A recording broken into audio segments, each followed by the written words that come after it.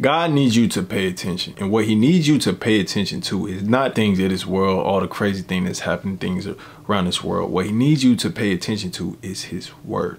Because if you pay attention to his word as opposed to the things of this world and all the crazy things that's happening in this world, or even the crazy things that is happening in your life, then you're going to be more stressed and anxious and not know what to do.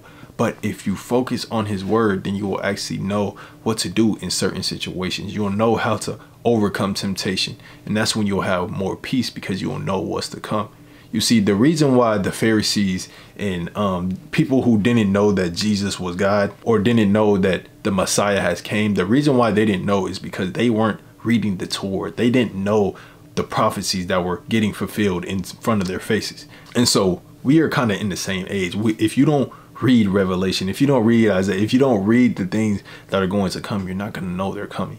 And so if you read them and you know them, if you are taking heed to the word, then you will know what's to come. You will have peace in the situations. You'll know that God already said those things were going to come. But what the devil does, he kind of tries to get us distracted. The distractions of, the clubs, he tries to get you distracted with, the girls, the social media, all types of different stuff. And yes, he'll show you glimpses here and there on social media and different stuff just to get you scared. But if you don't read if you don't read your word, if you are not focused on your word and focused on God and just focused on your life in general, then you will never know what's to come.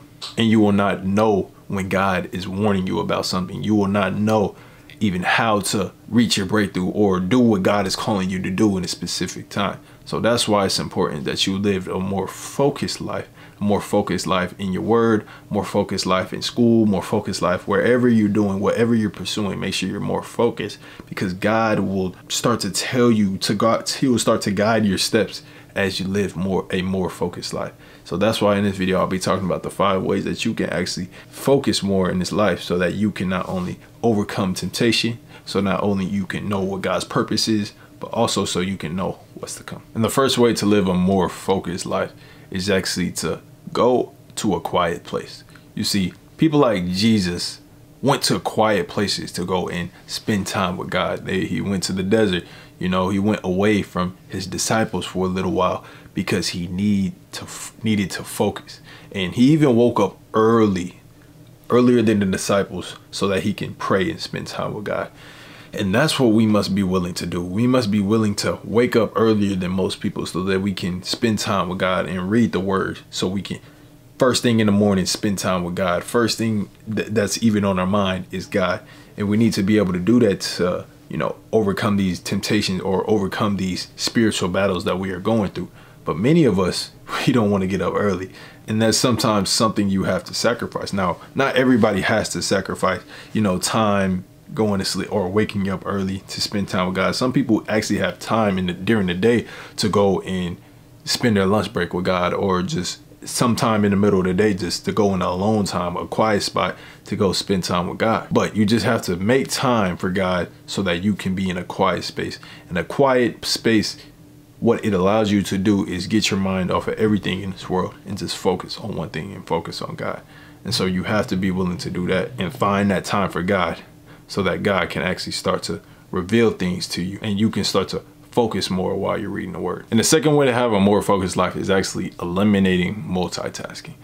Because we have so many things on this earth that we need to do, so many worries, we try to multitask and we try to do more than one thing at once. And when you do that, it actually just causes you to be more stressed. It causes you to have more anxiety, and it's actually less effective than you actually think. Because if you just focused on one task, whether that be reading the word, whether that be getting your work done, if you just focused on that one task, you can get it done faster than if you try to do it with more than one thing. Say if you tried working while also, cleaning at the same time. If you just focused on that work and then you started to clean, then you would actually get that done more faster than if you tried doing it at the same time. And so not only will that help you finish things with more efficiency, but it will also help you focus more and get things done faster.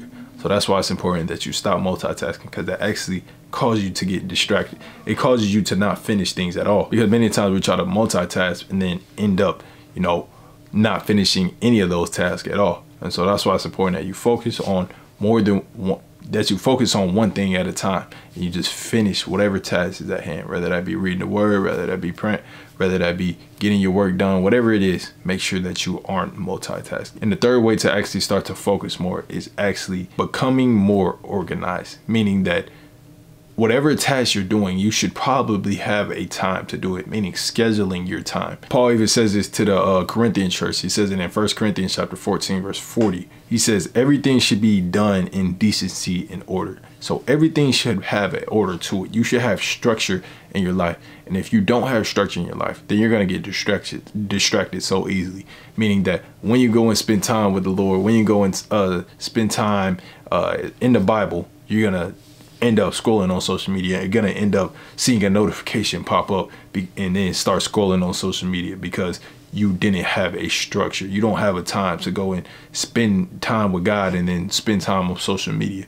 And so if you're just unstructured and you just have all types of things going on, then first off, you're going to have more anxiety. You're going to have more stress. And then you're not going to get things done. When you do things, when you do a task, you're going to try to do another task. And that's how multitasking actually happens. It's because you're not structured. And so you have to have your life structured. You have to schedule your things, even if you have to use Google Calendar to remind you to do certain things at a specific time. You have to be willing to structure your life, because the word tells us that we need to be structured, and that may be the reason why you can't focus in the word. So make sure that you are structuring your time, whatever it is. Make sure your room is structured. Make sure you have a time to clean your room, just do whatever you need to do to have a more structured life, whatever works for you, whether you got to write it down, whether you got to set an alarm, whether you got to put it in Google Calendar, whatever you need to do, have a more structured life. And whatever you do, do it in decency and order and have it structured. And once you do that, that's when you'll start to have a more focused life, and you'll be able to focus in any task that you put your mind to. And number four, the fourth way to get more focus is actually eliminating distractions. That one's pretty obvious, but a lot of people don't actually do it. They would rather wake up and scroll on social media rather than waking up and praying to God and spending time in the Word.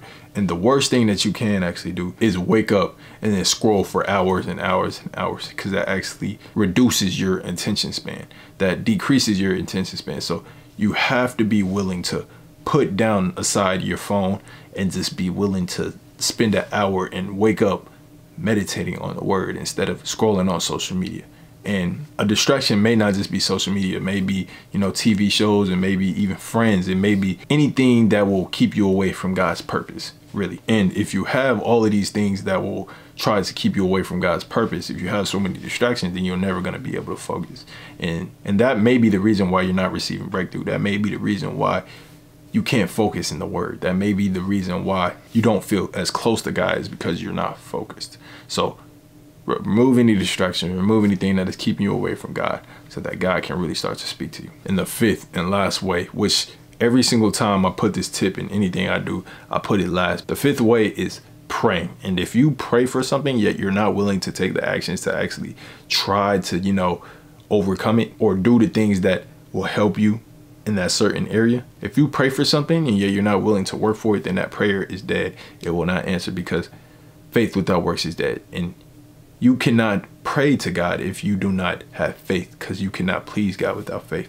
So you must have faith in your prayer. You must actually start working towards it. You must pray and ask God to help you. And when you start working towards it, you must pray and ask God, Lord, help me focus. Help me focus. Help me have a more focused life, because I've been feeling anxious. I've been feeling distracted.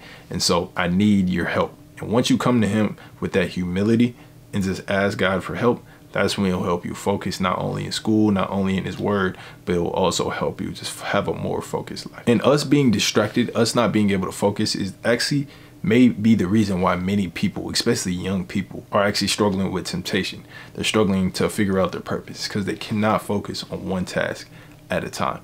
And the Word even says this. It says this in Psalms chapter 119. It says, how can a young man cleanse his way? How can a young man stay pure? It says, by taking heed to the Word. And a lot of us can't focus in the Word. We can't focus while reading God's Word. And it's because we are distracted and we don't have a focused life. And taking heed means to pay close attention.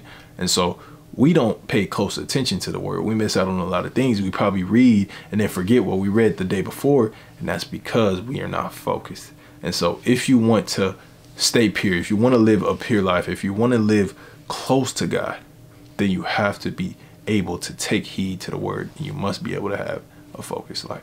So that's why I hope that you apply all 5 of these steps to your life so that you can have a more focused life. I appreciate y'all for watching. I hope that these tips actually edified you. And I know that if you take these steps, if you take these 5 steps, then you will have a way more focused life than you already do. So I appreciate you for watching. I hope this helps y'all, and I appreciate all the support. But until next time, as usual, y'all stay blessed.